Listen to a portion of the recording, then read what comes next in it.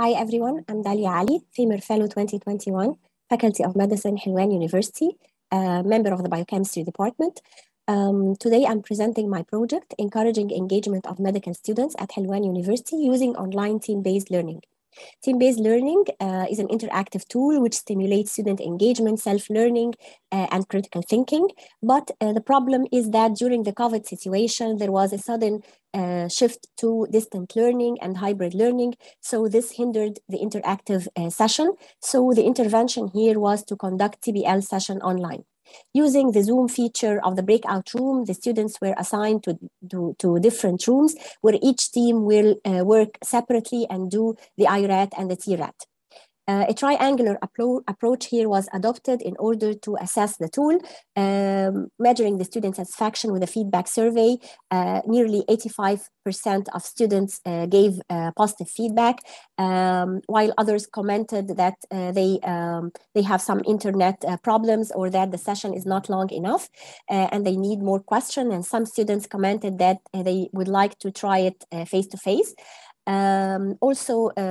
Students were asked to give their feedback, to give their reflection on the session regarding the scientific content, and the results were very good, where 95% of them gave positive results, indicating that they digested the scientific content. Also, students were asked to solve a case-based question immediately after the session on the learning management system, and most of them answered correctly. Regarding the outcomes, medical students at Helwan University are well-trained to participate and ready to participate in interactive sessions conducted online. An educational video was disseminated to other staff members, and they gave positive feedback. So other department members from other departments, they became willing to participate in the sessions and to conduct integrated TBL session. After receiving the proper mentorship, biochemistry department members were encouraged to participate in the online TBL. An article was published in RGS Medical Education Adaptations.